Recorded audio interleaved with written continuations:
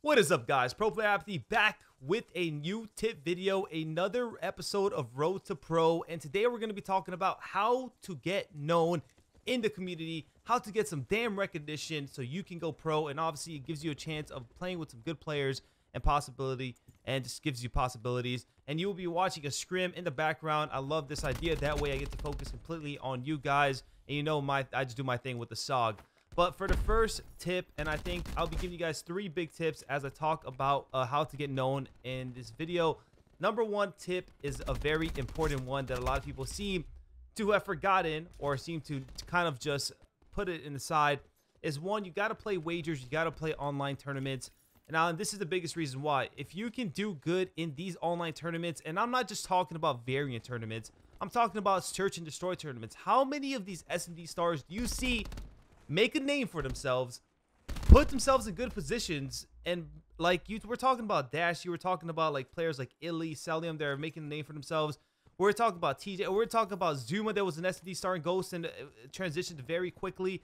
I mean, they're making a name for themselves. They're showing true dominance in Search and Destroy, which is 2 game modes in a best of 5. And they're obviously showing that they're capable of playing and competing with the best, especially pros in Search.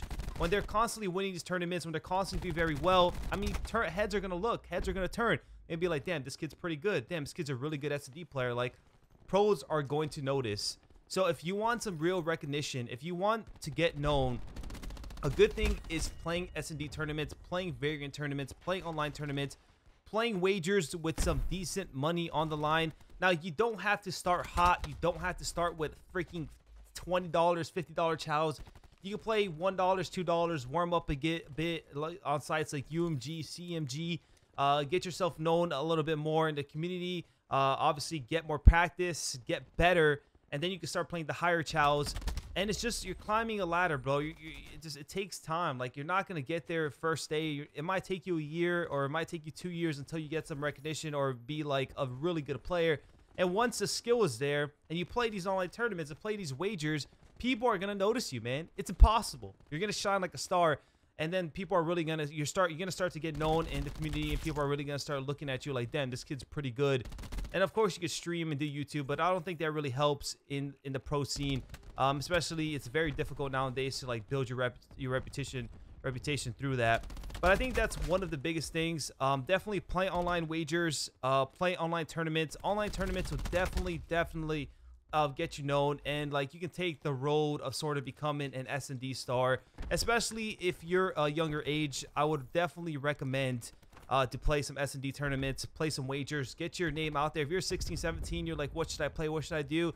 Definitely you could play variant here, there for fun, but you definitely be grinding these online tournaments. You definitely should try to make yourself really good in S&D, understand Search and Destroy very well, get really talented at it, start playing online tournaments, start playing wagers, and then start making a name for yourself in that aspect, in that scene. And it's easier to transition from S&D to variant, especially once you're very good at Search and Destroy. Like I said, it's 2 game modes out of a best of 5. It's 2 maps, which is very important.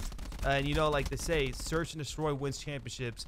And of course, once you have the knowledge of like you understand the basics, and you have very good gun skill, and then you can easily start to slowly transition or respawn. You will need help learning. People are probably on your team would have to help you understand, but it's an easier transition. Now, the next thing is socialize and interact with people. Now, if you play an online tournament and a wager and you beat somebody who you thought was pretty good, hit them up. Don't be shy. Now, I understand in the community where we're young kids, some people are shy. I was very shy at a young age.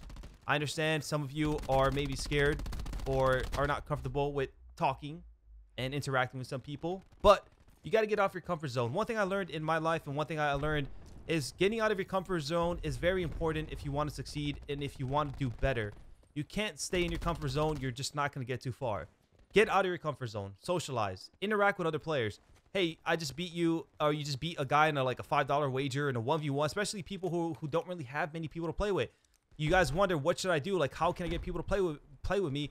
Well, if you just beat someone in a 1v1 wager, you won like last map 6-5, and the guy seems pretty cool, or he says GG's, or you know, you tell him GG's, and he's like, oh, good games, like, you know, you had me. Like, interact with the guy. Be like, hey, you want to play 2v2 sometime? And the guy's like, yeah. Well, you just got a pretty good partner. I mean, based off when you played them, you're like, this kid was actually pretty good. Or you just got yourself a pretty good 2v2 partner, and then you just start climbing the ladder. You start interacting with people. You start socializing with people. You start understanding, like, hey, you start making a name for yourself in the community.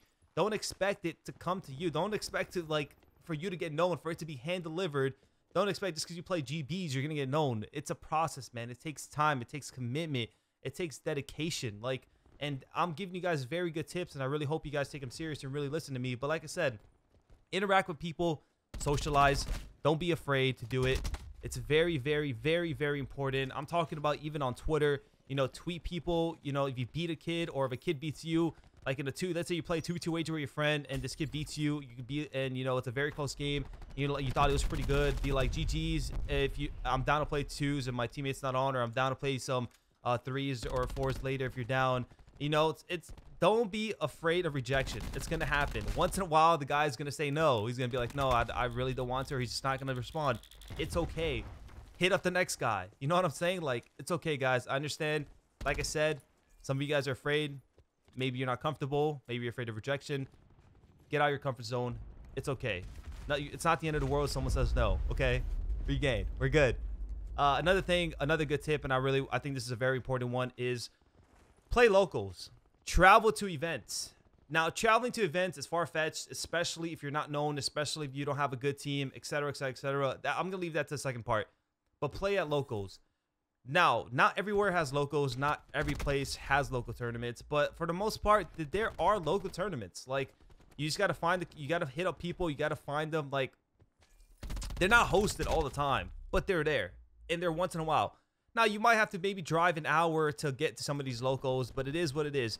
I think locals is very important. It's actually where I made a small name for myself, and it's actually where I got my opportunity to, like, a top amateur pro team. Or that didn't make sense. A top amateur team and like a mini pro team, semi-pro team. Like, I went to locals. I performed well. I won one of them with them. And made a name for myself in that community and with good players. And you got to go to these locals. That you talk to people. You meet with people in real life. You know, you get to hang out with people. You socialize. And it's very important in any community to socialize with people, to get to know more people, because that's where you're going to get chances. That's what you know, like, some of you guys know the saying, like, you know how, like, oh, pros only team with their best friends. Like, oh, why did that guy pick over that player over that guy? Because that guy was better, but he picked with that guy because he's his friend. Well, real life, you know, it's gonna happen. That's how it is. It's just people would rather team with someone they're more comfortable, someone they're more friendly with, and have more of a connection with, rather someone they don't. And that's why, you know, newsflash, you got to do the same. Talk to people. Become friends with people, you know, socialize. So, like I said, these local tournaments are very big, not to only showcase your skill at with these people.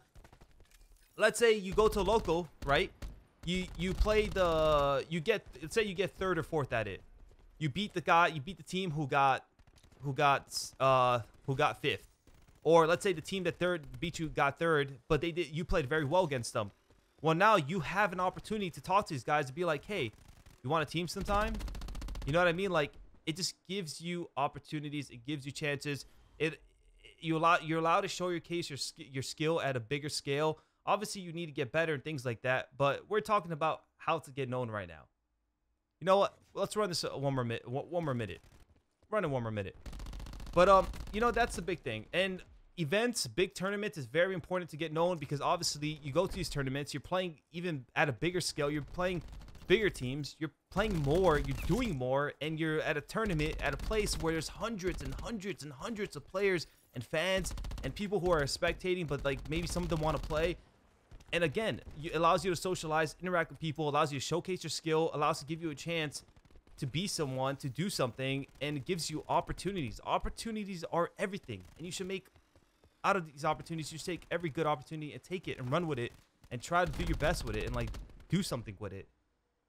But these are my biggest tips on how to get known. Road to Pro. Tip number 2, episode number 2. Getting known is very important, and I know it's very difficult nowadays, especially.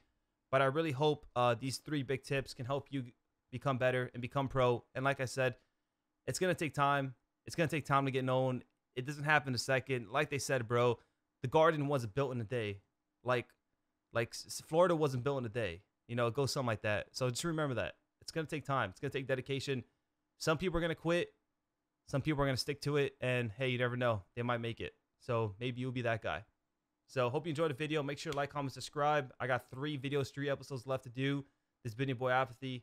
And I'll see you next time. Peace.